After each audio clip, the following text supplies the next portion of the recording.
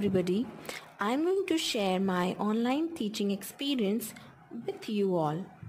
It will be a short story, so let us start with it.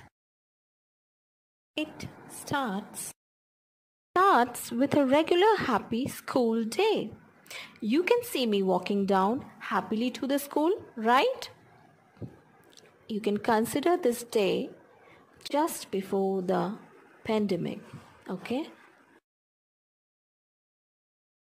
Let us see what happened after the pandemic. After the pandemic, we all know that the whole world was shut down. After the spread or the outbreak of the disease, we were under lockdown, right? So our schools were also closed and we teachers were instructed to do online teaching. It was not normal for us, but we never said no. Though it was sounding impossible, but we did it. Let us see how we did it. We started making our study materials like videos, worksheets and PPTs.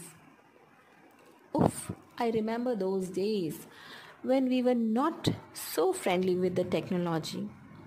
But we had to be well prepared before our online classes. So we started with our online classes with a positive attitude.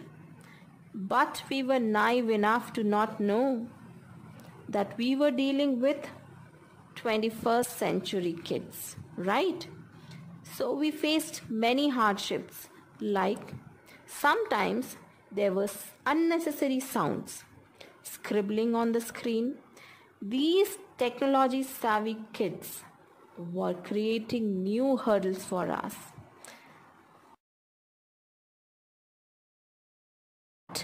I remembered my most favorite quote, which is, teachers can change lives with just the right mix of chalk and challenges.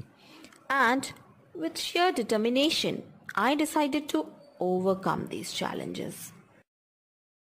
I googled all my problems, that is, how to stop scribbling and unnecessary noise.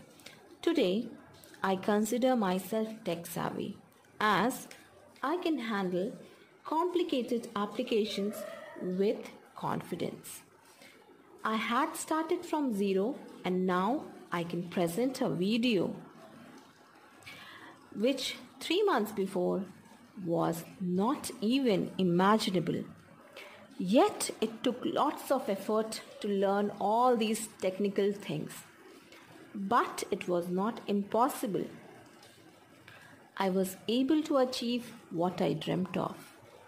Let us review what I achieved. My achievements: made tutorial videos or study materials, took Zoom meetings or online classes,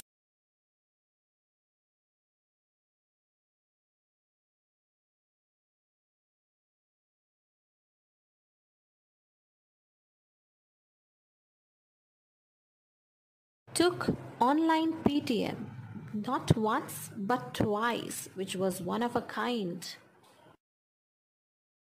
earned what we teachers are greedy of, that is, lots of love. We teachers proved ourselves once again.